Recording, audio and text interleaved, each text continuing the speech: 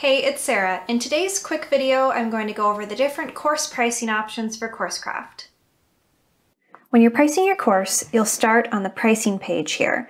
It's under the edit section of your course and pricing in the left sidebar there.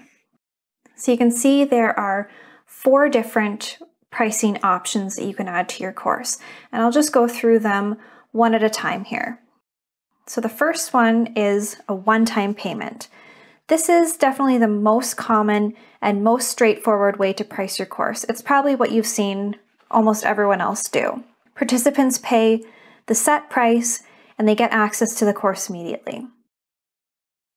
And just to show you, that's what this looks like on the landing page. So this is an enroll button, and when you have a one-time payment set up, it'll say the price right on the button.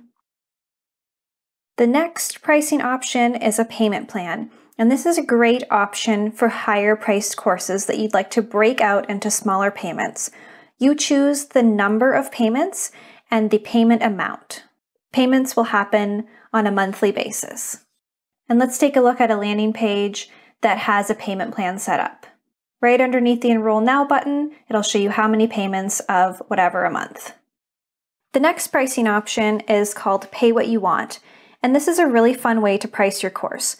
You choose a suggested price and set a minimum payment, and people can choose whatever they want to pay as long as it's above your minimum. Let's take a look at what that looks like on a landing page. The button says as low as your minimum. When someone clicks on the Enroll button, the payment field will be pre-populated with your suggested amount, but they can change the number to anything above your minimum payment. The last pricing option is free. And this is pretty self-explanatory. Your course is free. It doesn't cost any money to get into.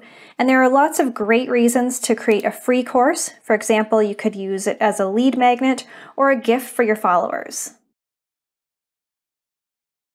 Now, you don't have to choose only one pricing option for your course. You can combine the pricing options in whatever way you want. A really common way to combine them is with a one-time payment and a payment plan. So here I'll set up a one-time payment of $150. And then give my participants the option to pay 3 monthly payments of $50 instead. And this is what it looks like on the landing page if you have more than one pricing option set up. You can choose the pricing option that you want on the landing page and also make a last-minute change during the checkout process if you want.